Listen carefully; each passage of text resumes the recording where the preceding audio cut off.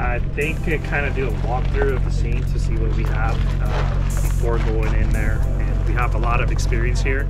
As part of continued efforts to provide valuable training to local governments so they can respond during times of need, the California Governor's Office of Emergency Services facilitates training for first responders who are deployed through the state's mutual aid system.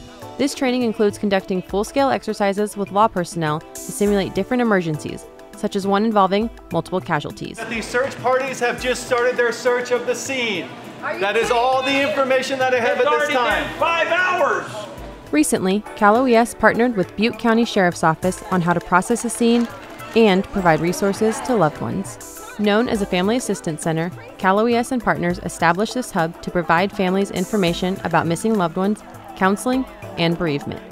Part of that, we need this type of training so that those that are responding have a game plan of what that response should look like and be able to manage that response. This expertise is especially important given California is prone to climate-driven natural disasters of all kinds, like wildfires that can unfortunately take the lives of local residents. With the addition of new technology like rapid DNA machines, Cal OES and its partners can help provide families the answers they need quickly. DNA has been around for a long time, but in the proper scenario, rapid DNA is a very viable technology that can turn a DNA identification from a process that used to take 6 months into one that takes less than a day. Forensic anthropologist Eric Bartlink participated in this exercise, teaching participants how to respectfully handle an area burnt by wildfire.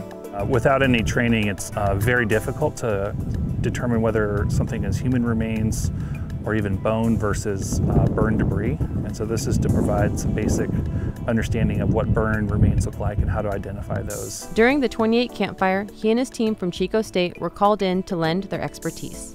By providing state resources, Cal OES can help communities recover after any major incident and help provide families with closure and support. To see more from us, visit our website, news.caloes.ca.gov, and follow us on all of our social media channels.